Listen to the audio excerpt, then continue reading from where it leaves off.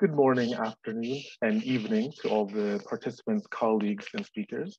Thank you very much for joining us today for the IWRA 2021 online conference, FAO special session on bugs and superbugs, water quality and food safety, and preventing environmental antimicrobial resistance, AMR. My name is Omar El Hassan, and I'm pleased and honored to be moderating this special session. Dr. Stevens is an international policy analyst in the Office of the Center Director at the Center for Food Safety and Applied Nutrition at the United States Food and Drug Administration. Dr. Stevens works closely with international organizations and foreign regulatory counterparts on food safety, science, and safety related issues. I would like to now introduce Dr. Sasha Kuoshima, Deputy Director of the Land and Water Division at FAO, who will provide introductory and welcome remarks. Sasha has nearly 30 years of experience in international assistance, policy development in agriculture and water and the environment, natural resources management, integrated land and water management, and land management and restoration. Currently, as the Deputy Director of the Land and Water Division and Head of Water at FAO, she leads programs on agricultural water development, land restoration, governance, geospatial data, and integrated water resources management with linkages to climate, energy, health, and nutrition. Thank you all again for joining us today. And Sasha, the floor is yours. Thank you, Omar. And distinguished guests, colleagues, and ladies and gentlemen, a big welcome to you all to attend the UN FAO's special session at this year's International Water Resources Association on bugs and superbugs. I'm delighted to have you with us today. And FAO's Land and Water Division's mission is to enhance agricultural productivity as well as safety under sustainable use of land and water resources. We're here today on One Water, One Health issues, and this addresses an integral part and an integral concept of water as reflected in the SDGs 6, the Sustainable Development Goal 6, which is to ensure the availability and sustainable management of water and sanitation for all. What this means, it includes access to safe, reliable, and sustainable water, including irrigation water, and also water use for food production and processing, as well as management and adequate practices, including reuse of water, water efficiency, and the protection of essential services by aquatic ecosystems under the umbrella of what we know as integrated water resources management. We all heard in the earlier segment that water is a diminishing resource globally, and not all food primary producers and processors have access to safe water sources. The environment is also most affected by human activities. Besides pathogens, there are antimicrobial residues from the use of antibiotics in livestock, as well as humans, along with all the other pollutants that end up in our waters, soil, and land. Antimicrobial resistant bacteria can also be found in these environments, as well as environment and human waste streams, farmed seafood, and foods of plant origin. So some of the major challenges we're facing today lies at the intersection of water, food safety, public health, and also environment, AMR.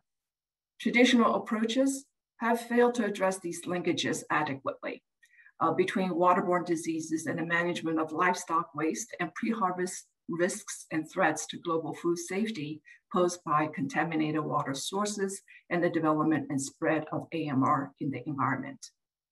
Through sustainable land and water management for agriculture and livestock production, at FAO, with our partners, we look to enhanced monitoring of pre-harvest factors using multi-barrier risk management techniques and also new tools such as genome tracking of pathogens or metagenomic science and hydrological modeling and other risk prevention measures as key to shifting the focus from responding to disease to preventing contamination at source. We need to consider in tandem principles of risk management approaches taken to ensure safe drinking water and also safe food that are risk and also evidence-based with risk reduction measures implemented within the framework of overall water safety plans or other structured food safety management systems based on the prerequisite hygiene and hazard analysis and control points, known as the HACCP with verification and also monitoring. However, in food production, there are many additional complexities that have to be addressed, mainly related to the high level of diversity and variability in food products, primary production, and also the various processing systems, the water-food microbe interactions, the microbial hazards and the factors influencing their presence and control at different stages along the supply chain, and as well the end use of the food products. Today, we have an excellent line of speakers and panelists to share their insights and to discuss the latest thinking and development in water quality and food safety under global health agenda. I would like to take this opportunity to thank all of you and all our partners in expanding this knowledge base for better understanding of the root causes and also potential environmental sources of produce contamination for protecting the global food supply to improve public health. Thank you, and I look forward to today's presentations and deliberations. Back to you, Omar. Thank you very much, Sasha. And now I would like to introduce our next speaker and also our keynote speaker, Dr. Steve Musser. Dr. Musser is the Deputy Director at the Center for Food Safety and Applied Nutrition. He has directed the center's research in precedent-setting areas of food and cosmetic safety research, which include food allergen detection, methods for detecting chemical contaminants, dietary supplement analysis, and the use of whole genome sequencing during foodborne illness outbreak investigations. Dr. Musser, the floor is yours. Thank you. Thank you, Omar. Very nice introduction. I appreciate that. I'd really like to thank everyone, the organizers and the audience for being here today to listen to this. It's a real honor for me, and I'm very excited about this, collaboration I want to talk about today. That we've started a small pilot to look at using whole genome sequencing and next generation sequencing approaches to look at agricultural water. There's some reasons for that I'll go over in the talk. One of the things that we've been looking at for now more than a decade is the importance of agricultural water in production of food and the One Health approach and its integral part of this process and impact on the quality and safety of food and agriculture and people, animals as well. And it's a completely integrated approach, and water turns out to be one of the best ways to examine and get good pictures of the microbial ecology and what's happening in the water in terms of pathogen levels and how they rise and fall during harvest or during production, and the impact that has on agriculture and people. And having thought about this for a number of years and worked on this, we thought, well, maybe the best way to approach this is by using some of the emerging next generation sequencing approaches and then bringing people together to work in this area. So as I mentioned, water is an integral part of public health. It's an integral part of the environmental health and an integral part of food safety. We know that unsafe or contaminated water will have significant impacts on all of these areas. And so we are trying to figure out how best to monitor that. If we use next generation sequencing approaches for this, we can easily look at the ecology and the distribution and persistence of pathogens, as well as other organisms that might be healthy or might be providing good preventive controls for pathogens in water. And we're just sort of scratching the area in this particular area and finding out more and more. It's a very exciting work. And then we combine this, we can do source tracking, we can find out where a particular product or a person might have gotten sick and maybe figure out what the preventive controls are to prevent them from getting sick or the animals from getting sick or the water or the food from being contaminated. It all really helps in our understanding of how all of these things fit together, and water is the key. Water is the center of all of these impacts, and we found it also to be an extremely easy place to look. So why sequencing? Why look for the whole genome sequencing? People say, oh, it's expensive. It is, but when you consider how much information you get out of it and how inexpensive some of the newer technology is becoming, you have one record for lots of information. So we can get AMR information, we can get resistance to things like sanitizers, we can get serotype information, you can find out microbial populations, virulence factors that may be spreading between one organism and another organism. So you have essentially one record that contains sometimes thousands of data points and information about that particular pathogen or pathogens that are in the sample. And if you make this data open access and available for people to look at throughout the world, and it becomes a real record of what's going on and helping people understand what's happening with agricultural water in their areas as well as throughout the world, where they can then compare samples from one area to another and look at similarities and differences. So what we'll talk a little bit about the model we're using and how we're doing our little pilot and how we'd like to expand that pilot. So it's basically a little pyramid with the agricultural community at the top. They own the water typically, or the water rights, or are using the water in some way. And so we need to work with them. And we're also working through academic organizations primarily throughout the world and in the United States.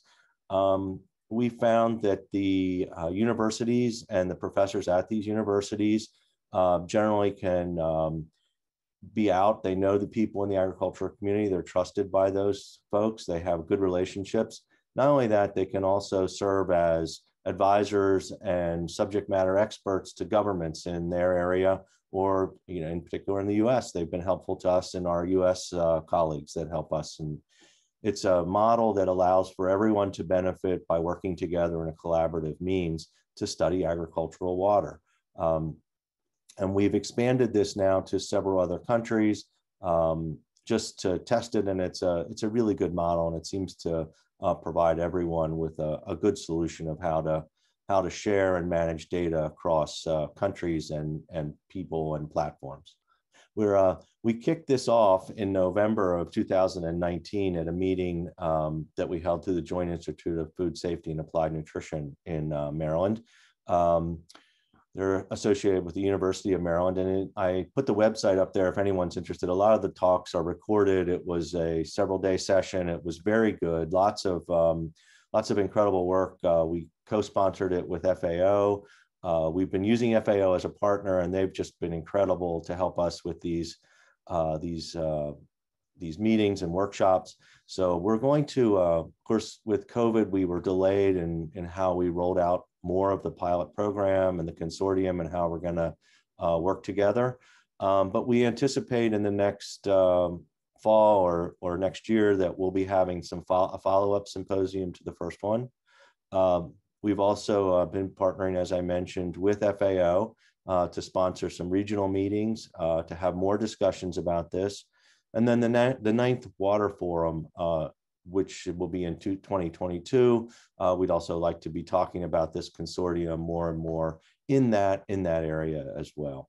So what are the goals? What are we trying to do here? So we'd like to build collaborations on pathogen monitoring and surface water. So the water that people are drawing from in ponds, lakes, rivers, and be able to generate a global network of people collaborating and working in this area, even if it's virtual, where we're not all seeing each other in person. Optimizing the methods. It turns out that there's, for every person that we work with, there's a favorite way of doing water sampling. And we'd like to look at those methods and see if there's a way that we could recommend methods or provide technical assistance on how to do the methods, provide better methods, be able to sample differently depending on parasites, or if we're looking for viruses, if there's different approaches to doing that. So we have a whole group working on that issue. If you want, we're also we have a group evaluating new next generation approaches and metagenomics technologies. We feel that metagenomics will have a particularly significant impact in this area, although we still have a lot to learn about how to use metagenomics in a way that will provide people with more information. We're also working on providing all of this information in a data sharing way to people that would like to participate. So you can look at all of the data across the platforms and provide help in that type of analysis approach. We're also providing free software and data analysis tools, so people don't have to develop their own tools, and we're having people provide software that is it's open access, so it's not going to cost them. We have a SharePoint site for that, which we can provide more people information about where to look, how to do it, what to look at. A number of committees forming out of this very simple workshop we had a little over a year ago. Currently, we have collaborators in Brazil, Chile, Mexico, and throughout the United States, and we are looking for other people that would like to partner. If you'd like to know who to contact, we'd love to have people commit to joining this little consortium. It's little now. We hope it grows to be a much more significant course consortium. And you can contact Eric Stevens. His email is listed there, and he'll put you in touch with whatever group, whatever committee, or whatever interest you might have, even if it's only general. We'd love to have your participation in this, because we think it's really going to provide a lot of answers and a lot of keys to how we move forward in water sampling and understanding what and how we can keep water safe, and agricultural water safe, food safe, people safe. And I think that's all for the day. Thank you all very much. I don't know if there's time for questions, but I do appreciate everyone's attention, and I'm very happy that you were able to attend this morning. Thank you. Thank you very much, Dr. Master, for that presentation and giving that overview of whole genome sequencing with environmental surveillance relating to foodborne illness. And so now I would like to introduce our next speaker, Dr. Wagner. Dr. Wagner was trained as a veterinarian and is a specialist in veterinary microbiology. He is a professor at the vet school in Utrecht, the Netherlands. He is director of the WHO World Health Organization Collaborating Center for Campylobacter and Antimicrobial Resistance from a One Health perspective, and of the OIE Reference Center for Campylobacteriosis. He is frequently acting as a consultant for WHO, FAO, and OIE in the field of food safety and antimicrobial resistance. The floor is yours. Thank you. Yes, thank you very much. I'd like to thank the organizers for inviting me to give this presentation. What I do on behalf of the whole group that prepared this, what we call the tricycle protocol. It's an WHO model for integrated surveillance on antimicrobial resistance. And integrated surveillance means that we are looking in humans, but going back in the food chain and also in the environment. EC in the protocol, so the ESBL EC stands for E. coli. What we are aiming for is to set up a simple method for all the member states that can be implemented to measure and to do kind of benchmarking of one bacterium, Escherichia coli, with one indicator for resistance. What is the extended spectrum beta-lactamase? It's a type of resistance that we don't like to see in gram-negative bacteria. And we can use it as an indicator for use of antimicrobials, for example. We try to set up a simple surveillance across 3 sectors. What I said, the human side, the food chain, and the environment. And the environment picture it's not mine. It's definitely the Netherlands with people on a bike and cows and very flat. But we are doing that in different countries around the world.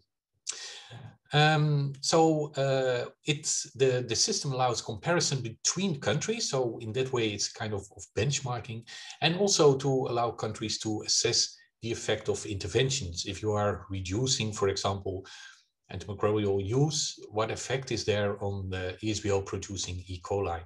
Or if you have an increased biosecurity or that kind of things, you can measure. And for that reason, we set up a couple of years ago, we designed this protocol, and then we worked on improvement of the protocol, looked for implementation, how practical it was. There are 3 or 4 more technical work packages. The first is the surveillance in humans. And we are measuring on 2 levels. One is in hospitals, and that is the ESBL producing E. coli in bloodstream infections. As part of the whole E. coli, what we find of E. coli. Then in the community, what is the percentage of people carrying, healthy people carrying the ESBL producing E. coli, and we are measuring that in pregnant women. And in fact, it's quite unique in this project that we are looking in healthy humans, because there are not that many surveillance systems where you look in healthy people. Work package 2 is the surveillance in the food chain, and then we have chosen for chicken because it's worldwide eaten. There are no religious restrictions, and if you want to sample animals, you can quite easily get samples from local markets. Then there is the surveillance in the environment, and that is waste. That is water. So municipal water, water from live animal markets, upstream and downstream waters from human waste from cities. Then there is a work package 4 at your right hand. That's the molecular biology, and I can refer to the former speaker. And the intention is to do the whole genome sequencing of the isolates.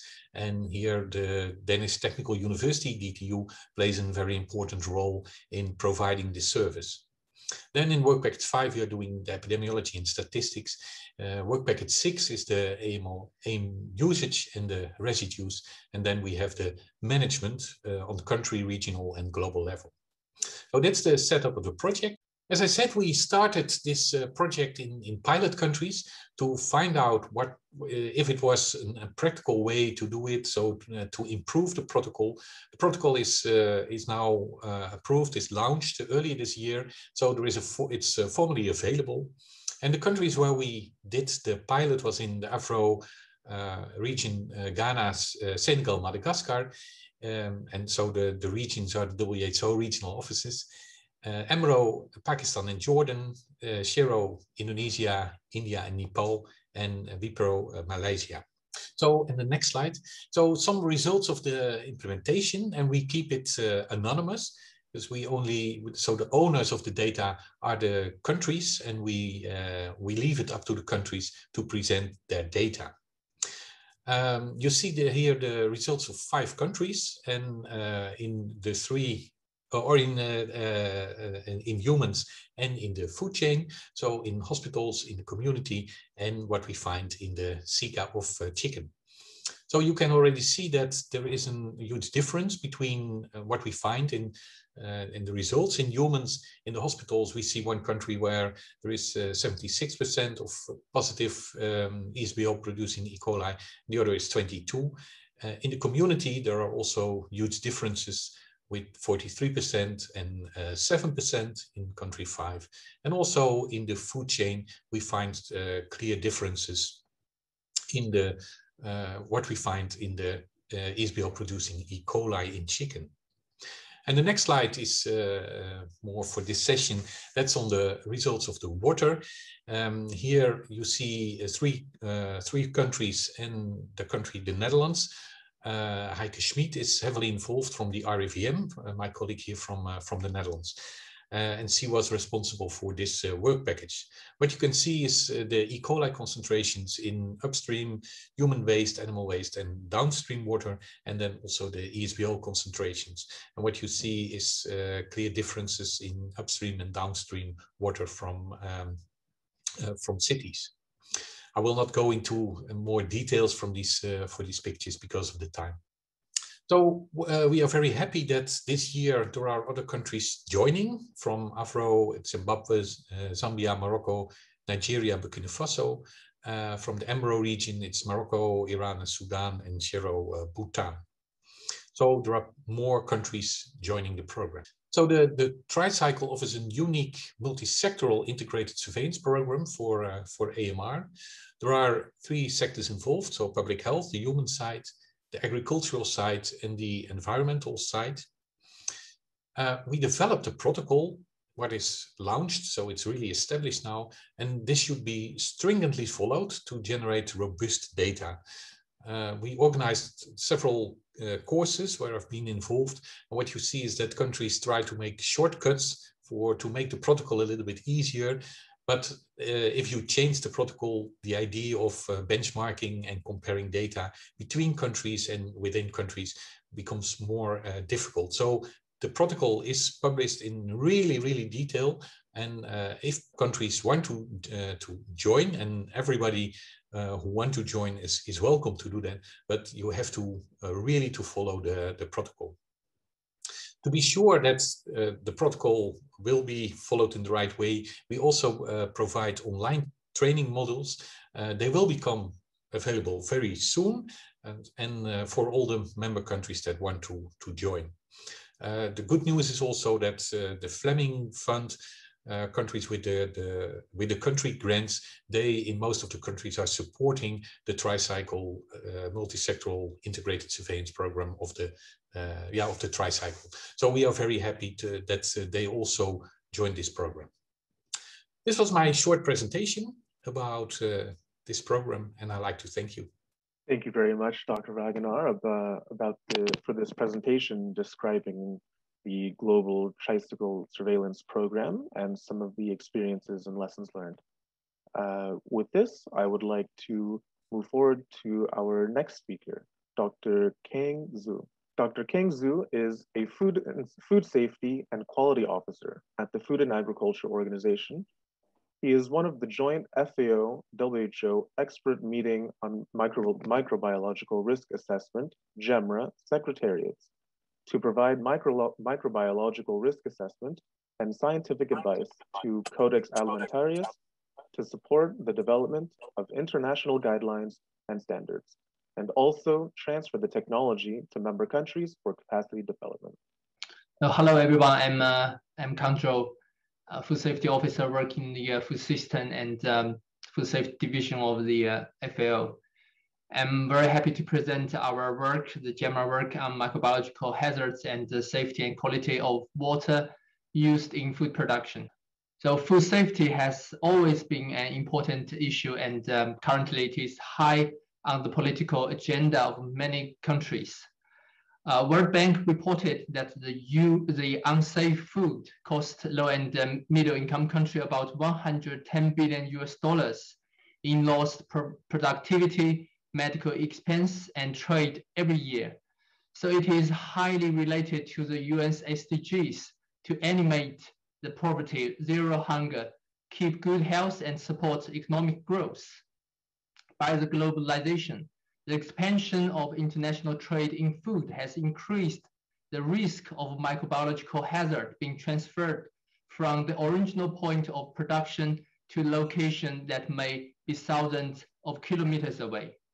The consequence of this is that there is an increased risk to human health, as well as implication of international trade in food and ultimately the food producers. So it is not only a health problem, but also an economic problem. The most efficient way to deal with food safety issue is not to address them after they happened, but to prevent. A strong international institutions and trust is also must. So preventative measures and an integrated approach is the key, and the food safety management makes food safety a shared responsibility. Today is the World Food Safety Day. It has the slogan, food safety is everyone's business, and we agree that it is not safe, it is not food. To tackle the food safety issues, the consensus is to use risk analysis tools. So the joint FAO and WHO scientific advice program, including the joint FAO and WHO expert meeting on microbiological risk assessment, the GEMRA, which I'm working for, and also JECFA on chemical and GMP on pesticides, was established to provide scientific-based and also risk-based evidence to support the work from Codex Alimentarius to establish the international food standards. So there are so many specific topics on food safety, but water is a major input in food production, from primary production through all stages in the food value chain to consumption. Water can contact food directly or indirectly and is used in maintenance of hygiene and sanitation throughout the food chain. Water is a diminishing resource globally, and not all food primary producers and also processors have access to safe water resource. Here are just some examples that serve to highlight the fact that water is critical not only for human consumption, but also for the production of all our food and most of our consumer products. So the Codex is setting international food safety standards.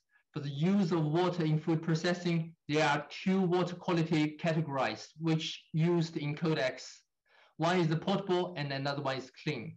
Where clean is considered of lower quality than potable, the term clean water, defined by the Codex as water which does not compromise the safety of the food in the context of its use, is used in a number of Codex texts.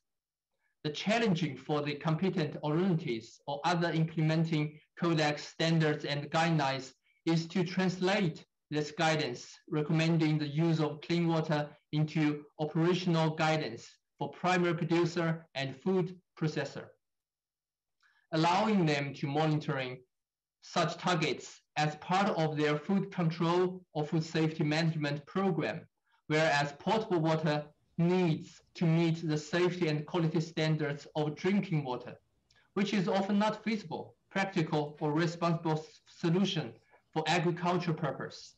And it is also scarce, especially in rural settings. CCFH noted the importance of water safety and quality in food production and processing, requested GEMRA to produce guidance on processing water. So we organized 3 meetings already to address this issue since 2017 and placed a great emphasis on risk-based approach for safety and quality water used in food. A fit-for-purpose concept was developed by taking consideration the context of water used along the food chain without compromising the safety of the final products. Risk assessment based on scientific advice is essential for the fit-for-purpose concept. We also developed the infographic in the left to present the relationship of risk assessment, the monitoring program with the fit-for-purpose concept. The meeting in 2018 emphasized the importance of sustainable management of global water resources, which are under stress from population growth and environmental challenges. There are similarities in the principle of risk management approaches taken to ensure safety drinking water and safe food. However, in food production, there are additional complexities that has to be addressed related to the high level of diversity and variability in food productions, primary productions, and processing system, water, food, and also microbial interaction, microbial hazards, and the factors influencing their presence and control at different stages along the supply chain and the end use of food products. We also developed the decision tree, which was developed for fresh produce, fishery, and water reuse, were considered to be useful risk management tools to assist stakeholders in making decisions on the water fitness for purpose and the required quality for use or reuse at a given step in the supply chain. Still, we identify there are some gaps, and we also try to address them in the following meetings. The meeting on microbiology criteria for the water used in fresh produce was convened in 2019, which emphasized again that the risk-based approach should be used, but take consideration of the intended purpose of the water, the methods applied, and also the stage of the production, as well as the characteristics of the products and also the microbiological hazards. The consensus and also the conclusion from the expert panel, which supported by different case studies, is that no one water quality microbiome indicator is appropriate or useful for all the water type. And for some water types, there may not even be a single use for indicators. So there might be several indicators for some of the water. So the work of GEMRA on water is still ongoing, and we will have the fourth meeting on the microbiological hazard and the criteria for the fishery and dairy sector the next week to identify the water used and at what point it is introduced, to describe the measures used for fit for purpose. And thank you, and a special thanks for all the experts, resource people, and secretaries for all the meetings. Thank you. Thank you very much, Dr. Zhu, for this very interesting and very important presentation outlining some of the microbiological hazards that we have to face when looking at the intersection of water quality and reuse and food safety, and also describing some of the GEMRA meetings and some of the outcomes. And with this, this was the last of our 3 speakers. And now I would like to pass the floor to my co-moderator, Eric Stevens, to open the panel discussion. Thank you very much. The floor is yours. Hi, thanks, Omar. And again, good morning, good evening, and good afternoon to everybody. It's so exciting to see this many participants. We are going to be having a 30-minute-ish panel session now on the legal, regulatory, and standard setting and human health perspectives and experiences of the intersection of water quality, food safety, public health, and AMR issues. And I'm joined today by some of our distinguished panelists. And I have a few questions that I'm going to begin the session with, and then we're going to open it up to questions from the audience. Before I ask my first question and kind of introduce the panelists, my name is Eric Stevens, probably should have started with that. I work at the United States Food and Drug Administration, the International Affairs staff, and I help coordinate a lot of our international engagements and collaboration, which means that I get to be a part of distinguished events like this. So today we have 4 individuals that will be our experts today. We have Carmen Bouillon, she's a legal officer from FAO. We have Kate Metalclap from the WHO and works with wastewater. We have Pernille Meesen from the Technical University of Denmark, and she works with the Seek Africa project. And we have Sarah Cahill, who works with the Codex Alimentarius from FAO. So I will begin with asking my first question, which kind of be a 2-parter, and I will ask this to each of the panelists. Give you a chance to kind of introduce yourselves more and describe a little bit about the work that you do. So the first question really will center on the work that you do in exploring the relationships between water, agriculture, and human health in light of increasing demand on water and natural resources, really through the lens of sustainable development. And so in providing kind of a brief 1 or 2 minute kind of response to the work that you do, please feel free to really introduce yourself a little bit more to the audience today. So Carmen, we'll begin with you. Thank you very much, Eric, and I'm really honored to be part of this panel, so thank you very much for inviting me. My name is Carmen Bouillon, and I'm a legal officer in the FAO Development Law Service. This is one of the 2 services in the FAO Legal Office, and it provides assistance to countries and regional organizations for the revision and development of their legislation in all matters under the mandate of the FAO. So among our work on a range of agricultural and natural resources areas, we're currently paying a lot of attention to the interface between legislation and antimicrobial resistance, in close collaboration with other FAO technical divisions represented in the multidisciplinary AMR working group, as well as with the OIE and the WHO in the framework of the tripartite plus UNEP. For the past 5 years, and to facilitate our work supporting countries strengthening their AMR related legislation, we have been working on the development of an FAO methodology to analyze AMR relevant legislation in the food and agricultural sectors. I will put the link to this methodology in the chat right after my intervention. So during this time, we have applied this methodology in 25 countries and a regional organization, and we have conducted multi-country workshops in Africa, Asia, Central Asia, and Latin America. We are currently working with our tripartite partners on the upgrade of this methodology into a One Health AMR legal assessment tool that will also incorporate the human health sector. These tools take into consideration the whole gamut of regulatory areas that are relevant for AMR, including water law. Within the framework of water legislation, we have worked on the identification of the elements of water law that could be relevant for AMR, from the use of water as an input for agriculture and aquaculture to water pollution, water quality standards, or the release into the environment of water potentially contaminated with residues of antimicrobials or with resistant bacteria or genes, contributing towards the development and spread of AMR. The potential entry points for AMR in water legislation are very varied, and these have direct impacts on human, animal, and environmental health. Dr. Masser before has very clearly explained the importance of water for AMR. AMR can be spread from agricultural activities such as farms or aquaculture establishments into the environment, and then from contaminated water or soil into the food chain and consumed as food or water. Resistant bacteria or genes spread into water or the environment can also affect biodiversity and be harmful to water-dependent ecosystems.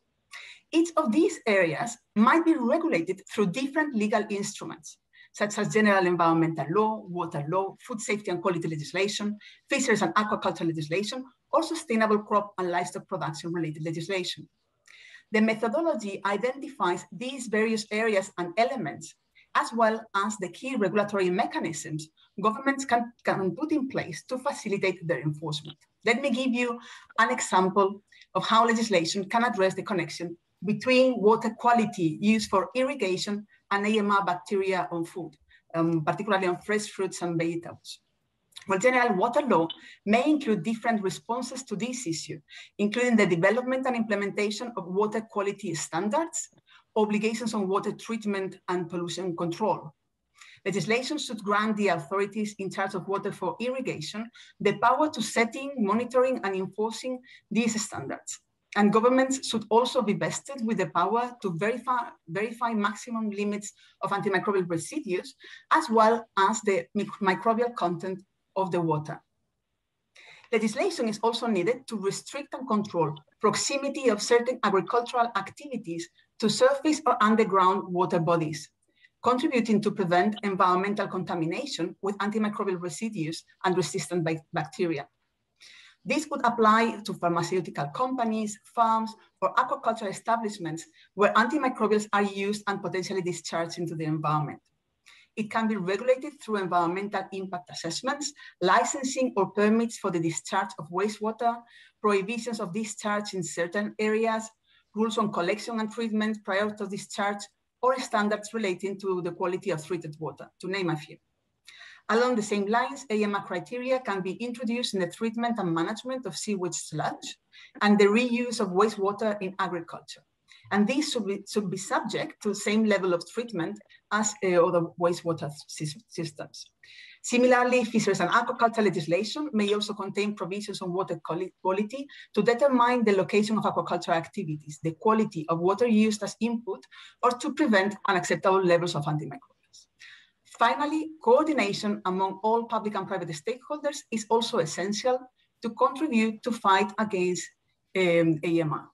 In fact, the Global Action Plan requires countries to develop national action plans that, among other elements, provide for a mechanism for collaboration across all entities with a role on AMR.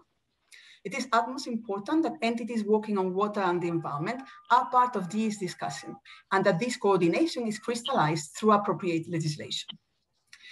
It is due to these important connections that AMR has been considered as the quintessence of One Health. Paying attention to AMR through strengthened water law contributes to sustainable agricultural production, One Health, and the fulfillment of the Sustainable Development Goals. And this is all from my part, Eric. I hope I was not too long. No, that was perfect. Thank you very much. So now we're going to move on to Sarah Cahill. Ask her just to introduce herself very briefly and provide a brief description of the work that she does at the intersection of water, agriculture, and human health. So Sarah, over to you. Thank you very much, Eric, and thanks again to the organisers for inviting Codex to be part of this discussion. For those of you who may not be aware, the Codex Alimentarius Commission is an intergovernmental body that's responsible for the development of food safety and quality standards that protect consumers' health and facilitate fair practices in food trade. And these standards are recognised as the benchmark standards for the safety of food traded internationally under the World Trade Organization Agreement on the application of sanitary and phytosanitary measures. So protecting consumer health has always been at the center of our standards, and all our standards are based on assessments of the risk to human health. The impact of other factors on food safety, such as water availability and demand, traditionally were considered in the risk management discussion amongst our members. So first and foremost, we consider the risk to human health, and then other factors are also considered in the development of the standards. However, I would say our approach to how we do that and think more holistically is changing. And recently, in the revision of one of our cornerstone standards, the General Principles of Food Hygiene, which includes the whole guidelines on the HACCP that Sasha mentioned at the beginning, water use is absolutely critical, and it highlights, the use of water in contact with food, in cleaning and sanitation, and the huge role that water really plays in ensuring that we can deliver safe food, particularly microbiologically safe food. And when reviewing that, there was a clear need to identify, to revisit how we deal with water in food safety, and that it was no longer enough to just simply refer to use potable water or use clean water, as Kang mentioned earlier. And considering as well, I think the amount of water, 70% of water goes into food production and processing. So we have a huge demand for water in our sector, and it's not all food processors have access to safe water sources.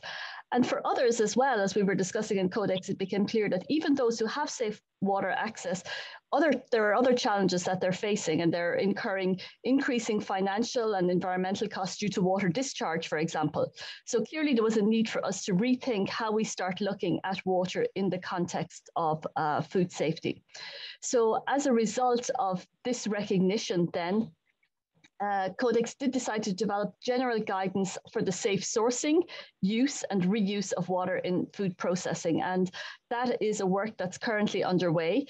As I mentioned, since our standards are science-based, we request FAO and WHO to provide us with the science that underpins those. And Kang has kindly already provided an overview of some of the science that will now be taken by Codex and by our member countries and converted into guidance that all countries can hopefully use to really improve the way in which they source water for safety, that they find water that's fit for purpose, and that we can reuse water within food processing while not impacting on the safety and quality of food. And while doing that, we will also look at some specific examples and build on the work that FAO and WHO has done, looking specifically at the areas of fresh produce, for example, and the fishery sector where water is key. Having said that, I also wanted to reflect on some other work that we're doing right now, and especially AMR, since that's an important topic in the discussions today as well. And a few years ago, we decided to, in Codex, update our existing standards on antimicrobial resistance, and in particular, our code of practice to minimize and contain foodborne AMR. And a reason for doing that was really to bring in this whole One Health approach to food safety. So whereby we're not just thinking about the food, but also the surrounding environment and what's in that environment and how that can contribute to the safety of the food. So I think this is also a great advance in terms of the standards we're developing, that we're looking from a more holistic and One Health approach to addressing these. And this means we consider aspects such as water, such as the environment when we're doing this. And one other aspect just to mention in relation to antimicrobial resistance is that we're also developing guidelines on the integrated monitoring and surveillance of foodborne AMR. And this again is to try and promote that ever critical data collection efforts that are essential to inform risk management. And I think some of the efforts that YAP described in WHO and others that are ongoing will be, really work very well with what we're trying to promote in Codex, which is to actually go out there and start collecting data in this area. So I think I'll stop there, Eric, and thank you very much. Thank you so much, Sarah. Now we will turn over to Kate from WHO. Again, please briefly introduce yourself and describe some of the work that you've been doing. Over to you. Sure. Yeah, so I'm Kate Nicott, Sanitation and Wastewater Team Leader at WHO in Geneva. Obviously, within WHO, we have big collaborations on food safety through Codex and other things, as well as a large team working in the Antimicrobial Resistance Secretariat. What I'd like to do now is just tell you a bit about what we do in the water team at this interface we've been talking about today. So specifically in my team, we work on the normative aspects related to anything to do with kind of dirty water. So those things like guidelines on sanitation and health, recreational water quality, which is impacted by both human and animal inputs, as well as safe use of wastewater in agriculture. And so all of those work on a common risk-based framework. And it's really nice to see the same approach coming out across all of these things. It's really the kind of bedrock of the thinking about how all of us kind of approach this problem. I also work across a couple of disease portfolios, which are often thinking in a very kind of curative perspective, but making sure the kind of water aspects are included. So things like neglected tropical diseases, and I'm also the focal point for antimicrobial resistance in the environment. But I think kind of what's, well, I should first say that, within all of that, for these issues of food safety, what is upstream of that is untreated human waste. And frankly, the numbers on that remain shocking. 4.2 billion people in the world who don't have their wastewater or fecal sludge treated to at least a secondary level. So there's a huge amount of work just to be done in that space, getting the basics right. And to that end, we recently published a State of the World Sanitation Report, really calling for an urgent acceleration of all the work around sanitation and wastewater management from human settings. But generally speaking, I would say that within WHO, we normally try to stick quite close to our mandate of human health, but I think there's these currents that are going on in terms of sustainable development, and this sort of increasing complexity that means we need to really think globally and then using more of a One Health approach. And obviously, COVID has demonstrated that. Thankfully, it's not a water-related one, but likewise in antimicrobial resistance. We're really trying to work to have environmental dimensions better reflected in national action plans, and to that end, we recently published a technical brief with FLIE on that, and also trying to scale up the work on safe use of wastewater in agriculture. Sorry, my dog is barking in the background, which is probably disturbing you, and I think I've said enough. So back to you, Eric. Thank you, Kate. And that is quite all right. You can't see my cat right now, but he's been knocking over everything in the background. So now we're going to be moving finally over to our last panelist for introductions, and this will be Pernille. So please, again, just introduce yourself and briefly describe the work that you've been doing. Over to you. Thank you so much. I would also like to say that I'm very honored to be invited and attend here as a panelist and considered an expert here. My name is Pernille Nilsson, and I am the project manager for Seek Africa, which is led by the Danish Technical University in Denmark. It's a Fleming Fund funded project, a regional grant, and we are working to develop and support whole genome sequencing and bioinformatics capacity for AMR surveillance across Africa. So what we do through our partners acting as regional and national sequencing centers is to offer sequencing in data analysis services in a One Health framework, and building sustainable local capacity also through training. So we've had several training sessions in whole genome sequencing and how to analyze that type of data. So basically we're generating data that can be used to guide changes in policy and practice by filling in some of the current knowledge gaps and add to the evidence base that is really needed particularly on the environmental aspect. But to date, a lot of our data comes from human clinical samples, but we do also have data coming in from animals, for instance, poultry farms, as well as environmental samples. And here I would like to highlight our collaboration with the WHO Tricycle project in Ghana, where we are currently generating whole genome sequencing data on the ESBL producing E. coli from most of our samples that we are running through now are from wastewater and a couple from the poultry. So that can be then used to look at the clonality and resistance genes.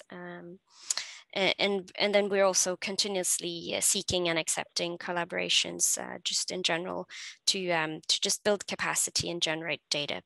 Yeah, I think that was it for me at this point. Thank you. Thanks so much. So now we'll be moving on to our second question. And again, we'll go through our panelists one by one. Can you identify the levers that would deliver wide-ranging positive changes to our food systems that leads to safe food and environments while also boosting production with a limited water footprint? So Carmen, we'll begin with you. Thank you very much, Eric. So I've mentioned before the importance and the need to strengthen institutional and policy coordination across all areas with a role on AMR or more broadly across all areas that are related to water management. Because effective and efficient multi-level governance involves promoting cooperation and pooling resources and technical capacities. And this is indeed challenging for countries. It requires not only the appropriate political will, but also the appropriate resources, as well as effective monitoring, implementation, and enforcement mechanism. Legislation can help, and it's actually key to facilitate this coordination, as it paves the way for a sustainable implementation over the years, beyond the political will. Legal instruments supportive of institutional coordination can clarify the roles and responsibilities of all actors. They can set up mechanisms for policy development, implementation, and enforcement, and introduce financial mechanisms that will ensure its sustainability. Community involvement and stakeholder participation in policy making, including through water users associations, river basin organizations, or catchment management agencies are also critical to these approaches. And their role can be made explicit in legislation. Due attention must be paid to vulnerable and marginalized groups, as well as to the rights of indigenous communities.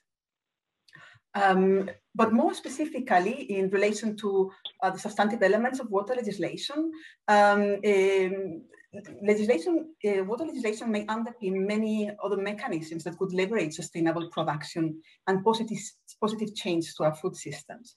Some examples of these can be the recognition of different types of water tenure rights associated with different categories of water use, as well as with goals such as security, equity, or efficiency, or the legal protection of basic priority uses, such as water for drinking or domestic consumption above other water uses, or abstraction limits and optimum use prescriptions. Many laws around the world impose a duty on the competent authority to prescribe abstraction and use limits in connection with licenses or other authorized use, as well as penalties such as revocations of licenses or authorizations for those who do not comply. Also, fiscal and technology incentives feature in legislation can encourage rational use, as well as mechanisms for the transfer or trade of permits that allow flexibility when an allocated volume is unused, facilitating rational use and conservation of resources, or payments for watershed, ecosystem, or environmental services, which allow downstream beneficiaries to contract with upstream landowners to carry out particular land management services. Environmental and social aspects also feature in water legislation and may, for example, condition the issuance of water permits to facilitate rational and sustainable water use. I mentioned already the environmental impact assessment, which are often prerequisites for granting concessions for water use. Ecological protection zones or protected areas can be established in legislation to preserve certain uses, such as human consumption. water reserves for ecological or social needs might also be protected in legislation.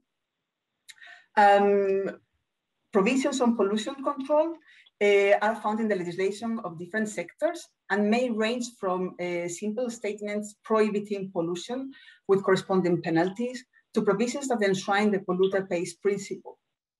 So as you can see, there are many potential mechanisms through which legislation, including water legislation, may facilitate positive change and contribute to sustainable agri-food systems, while contributing also to human rights to food, health and the environment, or to One Health, and to reduce the water footprint.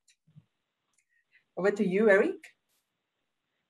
Thank you very much, Carmen. Sarah, would you like to identify some levers for us, please? Thank you very much, Eric. And this is a super interesting question. So I'll just talk about it a little bit from a food safety perspective and how do we engage that sector in this effort to look at food systems more broadly and address the issue of limited water. And I think a key aspect from my perspective is the engagement and collaboration. How do we get people to work outside or to look outside of their own specific area? You know, our members are very keen on food safety and their key thing is to make sure that that doesn't impact human health. And what we're asking them to do now is, well, when you're doing that, you also need to consider all of these other factors. And how are we going to incentivize them to do that? How are we going to ensure that they think about this in a broader perspective? And I think by presenting them with some of the data that's there, by presenting them with the challenges, the impact that, you know, reduced water resources will have for food safety, we can promote them and encourage them then to actually take action from their side as well. But this does need some effort, and I think that collaboration and engagement doesn't happen without necessarily getting the data to the people in the different sectors to show them what their role is. Another very important aspect, I think, is science. I mean, I know our standards are based in science, but we need to be able to have the science and the data to show that by changing the way we do things, by changing the way we use water, we're not going to compromise the safety of our food. So, and this is where this data collection, we heard from Pernille and also from Steve earlier about new technologies, genome sequencing, that's the data that's out there. And I think all of the new sources of data and information allow us to start demonstrating better where problems are coming from and how we can address them in different ways. And I think this will be really critical in moving forward. And very quickly then, the third thing I would say is behavior change. How do we then change the behavior at the ground level to ensure that, you know, these new innovations, this new science is actually taken up? I mean, in Codex, one of the reasons we started working on this was some countries came and said, it's now costing me money to get rid of my wastewater, so I want another solution. So I think these are some of the areas that if we develop these on engagement, science, and then behavioral change, we will be able to move forward. Thanks, Eric. Thanks very much, Sarah. Kate, over to you. Yeah. Well, and firstly, I don't think, you know, if I was able to identify these levers, then I would, you know, we'd all be a lot better off for it. But I've got a few ideas to propose. I think just thinking about a safe use of wastewater in agriculture, that's actually something that we've been talking about for a really long time, and it's always kind of been a slightly sort of niche topic.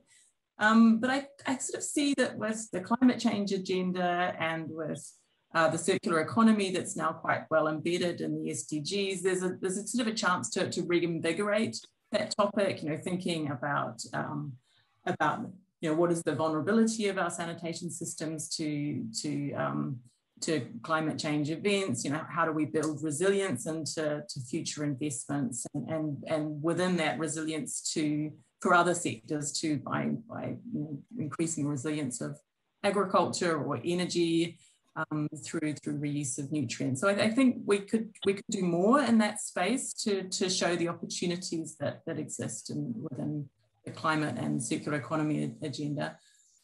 Another kind of recurring thought I always have is around the One Health agenda. I think, like, for everybody, it's very easy to conceptually get on board with that idea. It makes an awful lot of sense.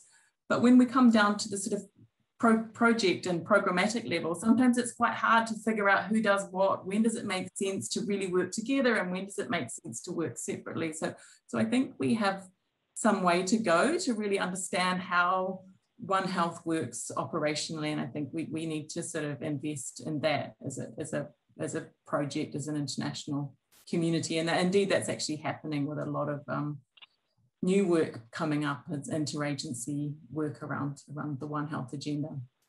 The third thing I would say is I think we sort of need to get out of our comfort zone as researchers and as UN agencies. I think we're very comfortable with this kind of science policy interface of convening the scientific community, producing norms and standards. And I'm certainly not saying we should walk away from that. That's our bread and butter. But I think we need to move more into the kind of the how-to space, you know, looking at interoperability of policies and guidelines between sectors, how we clarify and reform mandates maybe between traditional ways of doing things, thinking about more how we incentivize non-state actors, public-private partnerships, financing models, behavior change, and also kind of trying to demonstrate incremental pathways to improvement in addition to the, you know, the kind of high normative standard we might set. So yeah, I think some of that stuff is the really hard things, and it's not necessarily figured out in laboratories and with microscopes, but it's I think going to be, you know, the really key thing to taking from some of these sort of scientific ideas really into practice at scale. So that's all from me. Thanks, Kate. And finally, we'll end with Pernille. Over to you.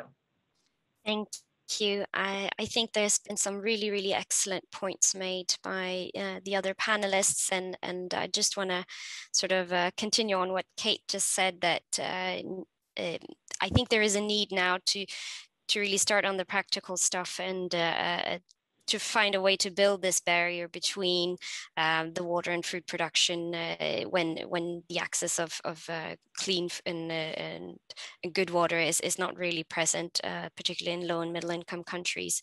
And it might be a need to develop some new technologies. There's a lot of bright minds out there, and it should be possible to find new solutions. But I think it's also it's important to deliver the evidence and the knowledge and then disseminate that to the production and stakeholders, and really make sure that you educate food producers as well. So I think that I will leave it at that. Thank you. All right, thanks so much. So we have only a few minutes left, which there's so many things that I wish we could talk about more. And I do appreciate some of the panelists providing information in the chat so that we can access some of these resources. And do feel free to answer some of these questions, because we do have that opportunity, or to ask some of these questions in the chat, because we may not have a chance to get to them now, but by at least writing them, we will be able to look at them later. So I have a very kind of quick question to all of the panelists. This is kind of a very, very brief response. If you could look forward 20 years and think about what is the necessity, or that one thing that would really help to unite water quality, food safety, public health, and AMR. If you could only work on one thing for the next 20 years, I get that this is a very big question. And I'm asking a lot of you to really condense that down into 20 or 30 seconds. But if you could pick one thing that you must or be fundamental to see happen in the next 20 years, what would that be? Carmen? Mm-hmm. Thank you very much for that question, Eric. It's really interesting. So I'm going to be drawing on what Kate said about the need for going out from our comfort zone. I really think that we, in general, the world, we need to really think how we're going to restructure our food systems. And this is, this is the third conference in past days where we are reflecting on the same topics for all different areas and all the different conflicting interests, competing food systems, to be able to find a manner to ensure what we have heard also in the first panel, circular economy, sustainable production, and that this happens effectively.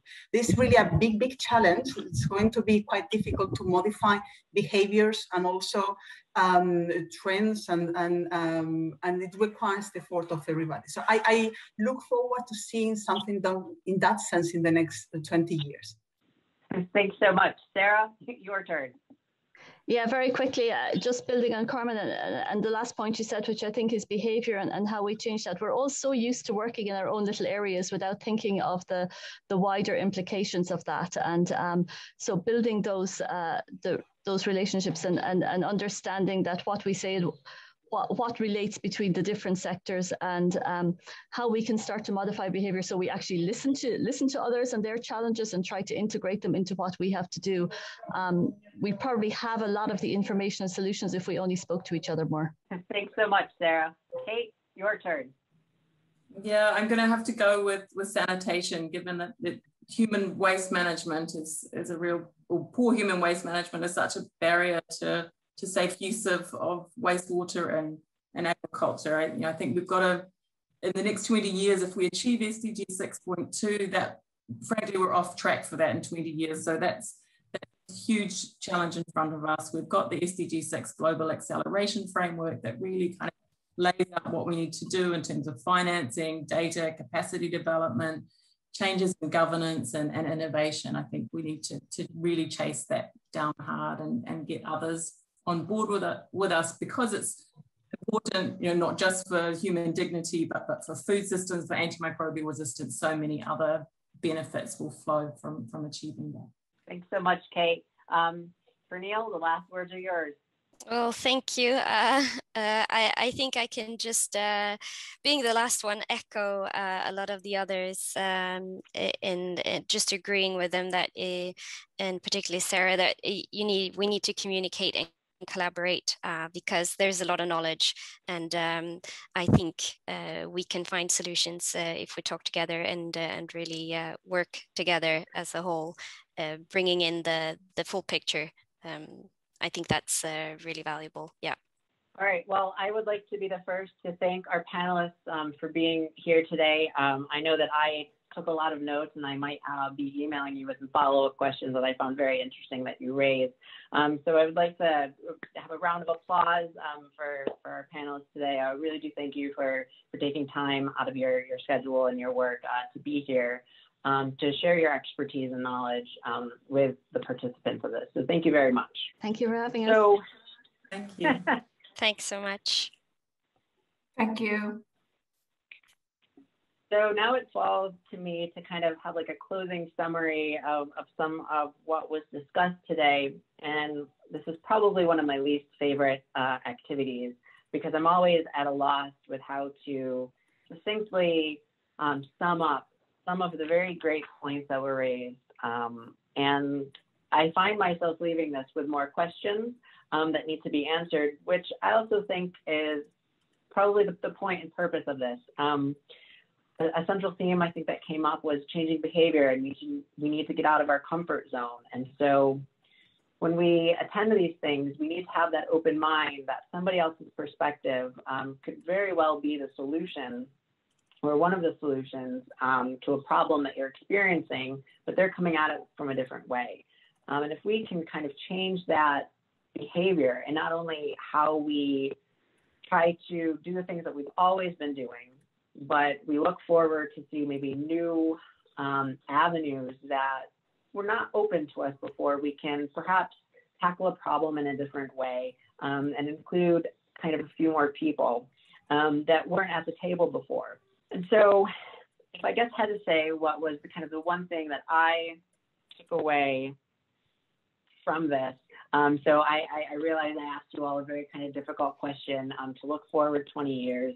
And so if I kind of had to put that same pressure on myself to really kind of sum up, one thing that I'm going to take away from this discussion, especially on the intersection of public health, of food safety, of water quality, and of the problem of antimicrobial resistance, it probably would be that I think we are more connected than we are working in isolation. So I think we really need to utilize any of those connections that we make, all of those people with those different experiences, with those expertise that can provide a puzzle piece to the larger problem. I think we need to embrace.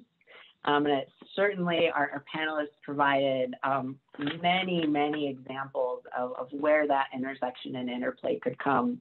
And so that's one thing that I'm going to take away with. And I would also be interested to hear what you walk away from this panel. So please feel free to drop it in the box. But I'm going to take away that, especially in this area, and I imagine in more ways than one, we're more connected than we work in isolation. So we should really utilize those partnerships. So I'm going to thank everybody for their participation in today's panel and for the presentations today. But please don't log off yet. We do have a few housekeeping things of note. So for that, I'm going to turn it back to our original moderator, Omar, to wrap this up. And again, thank you very much for your participation today. Thank you very much, Eric, for moderating the panel segment and for really driving a stimulating discussion. I think that we've all heard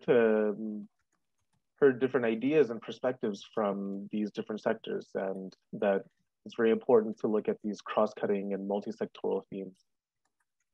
So a big thank you again also to all of our speakers, panelists, participants, and moderators, organizers, and sponsors for attending this event and being a part of making this successful. Just I wanted to give a few housekeeping notes just for the end of the session. For everyone that was asking in the Q&A box, the video recording of this session will be made available on the IWRA and also the IWRA conference website. And the presentation materials will also be made available online. Regarding the questions that we were not able to address in this 90-minute segment, we are going to try to answer these questions and also make this information available online through the website as well. Thank you very much for attending the session, and I wish everybody a wonderful morning, afternoon, and evening. Thank you very much, everybody.